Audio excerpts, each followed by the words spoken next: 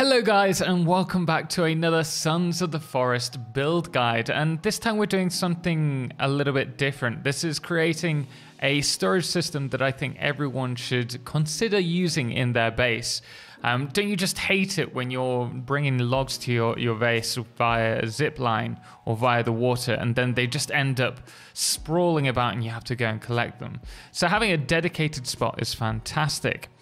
And so the solution is a system like this, which was sent to me during one of my Twitch live streams by HollowKnight. They said this is a system that they've started using themselves, that they've developed.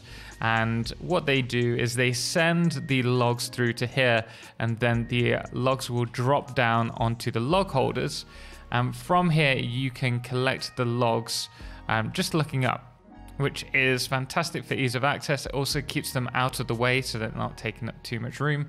And what I've decided to do under here, in fact, we could probably improve this by adding a few struts, but we've put all of our storage underneath. I'd only thought about adding storage underneath once I'd finished this. So I recommend adding a floor if you're going to do this kind of system. But it certainly makes life a lot easier for us. All you need to do is send the logs onto here and they will automatically sort into there. Because there's nothing worse than having all of your logs flung about your base when you fill up one of the containers. So I'm going to show you how to build this. If you do find this helpful, do let me know in the comments. Say thanks, HollowKnight, helps a lot. I'm sure they will appreciate it. And obviously, if you do want more Sons of the Forest content, do make sure to subscribe. I've got plenty planned. I did actually try and improve this by adding a fire on top, and then I tried it with ramps and the such to try and fill up bones so that we could do an automatic kind of body disposal system. Unfortunately, the bones don't have the same system of filling up a storage as the logs do. I would love Night to do that. It would be really nice to play around with systems in which we could kind of try and automate stuff. As you know, I love doing that on this channel. But we're going to show you what we've done with this, how to build this, and then from there, you can let me know if you have any suggestions for improving this in the comments.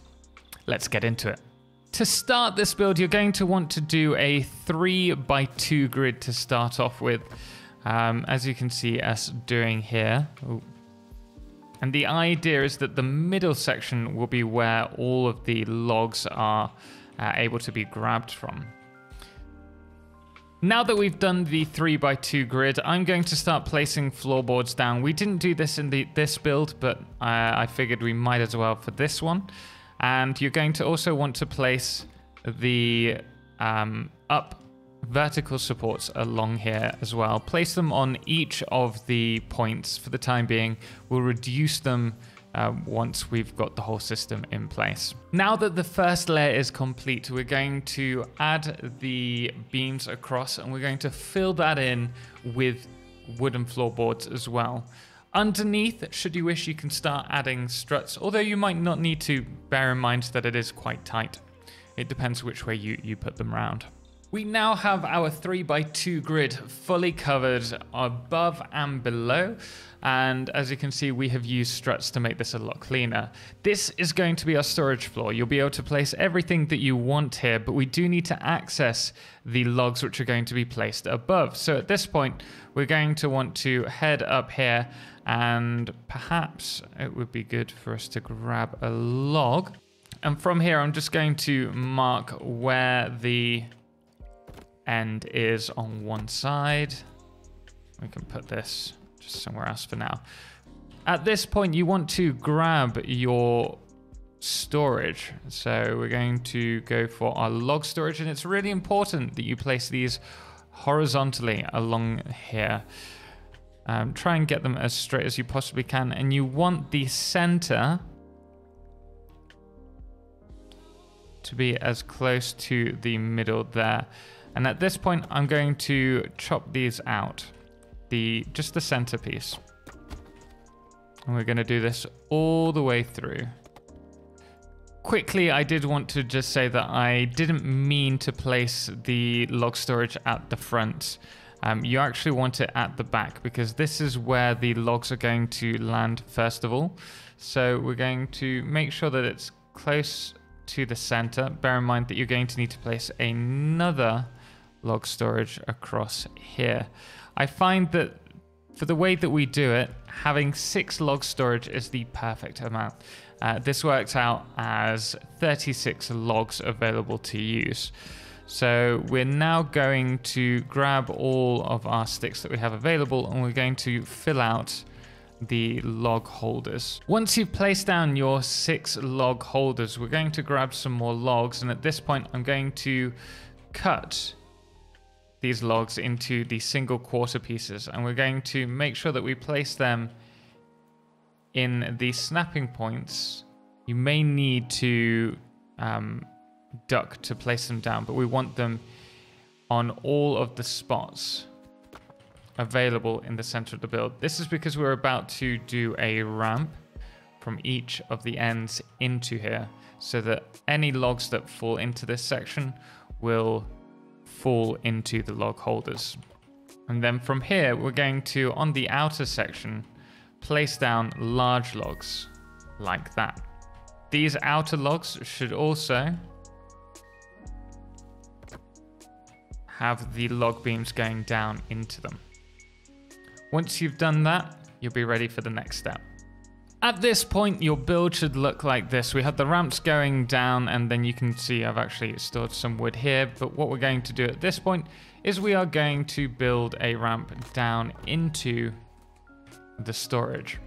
Pretty simple. You don't need to do the whole ramp. You can get away with just doing, say, 4 pieces. And we're also going to fill out the back section here.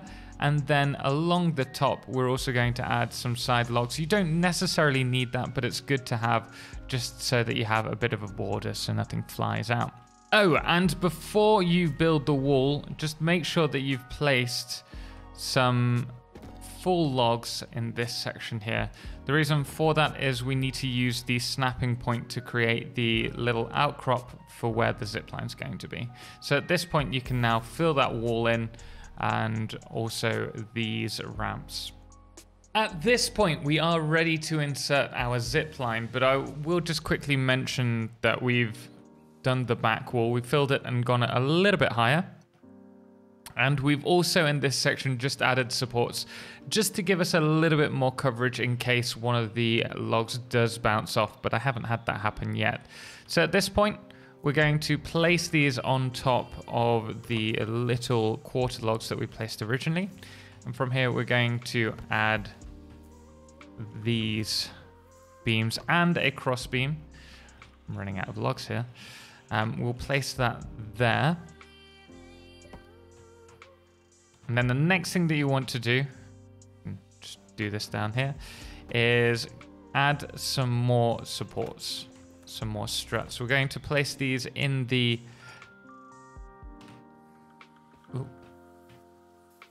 corner section here and on the opposite side,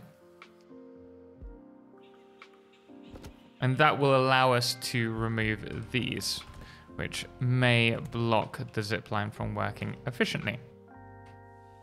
You can place these where you want now, or you can just drop them in there. You'll see that they automatically load in. And if you just want to check it's working, you can just run to here and then grab them. So there you go. You know that's working. The next thing that we need to do is attach our grapple hook, our rope gun. So if we go to our inventory, grab this, and we're going to place the grapple, as you saw there, just underneath the log here. Let's place it here. And then we can chop down our trees. Do I have my... Yeah, here's my chainsaw. And at this point, we can just throw these onto the line, and they're going to auto-sort themselves. We don't need to worry about them. We don't need to worry about chasing after them if they're rolling down any hills. From here, we can also use this to get back to our base. So that is how this system works. And then afterwards, you'll easily be able to access your logs. We'll have a storage of 36 for whenever we need it. And at this point, I would recommend placing your storage underneath. So all of your storage for like special items, anything that you want on a storage shelf, maybe keep that in your house. But the rest you can place underneath here, which I will do now. I'll probably just move the stuff from there to here. And you can see how it's all set up. And there you are, guys. You can dress this up how you want, but this is the basic system which is now fully functioning and allows us to just quickly go in and grab stuff as we need them. Speaking of which, it's not the easiest to put the items back in. Oh no, you can just press C. I always throw them, that's why. But you can see that having this as a dedicated storage space in your base, you're able to grab anything that you need for building whenever you need it. And every time that you come back from doing your wood harvesting, you can drop all the items off here and then go to your base. So definitely recommend playing around with something like this. But guys, if you did enjoy the video, please do hit the thumbs up if you want to see more. Obviously, don't forget to subscribe. I'm working on a cliffside base at the moment, and there's also a defensive guide coming up very soon. So do keep an eye out for that. This spot looks pretty good for a future build. We might have to do something with this soon. Anyway, special thanks does go to all of our amazing supporters, most notably our SolarClipse patrons, James Owen, Firefless, and Trebor, as well as our Lunars, the Calamity, Ben, Star, Shoku the M and Wolf, and that dude AW, as well as our Blood Moon of the day, which today is Dashlom. Until next time, as always, ciao for now.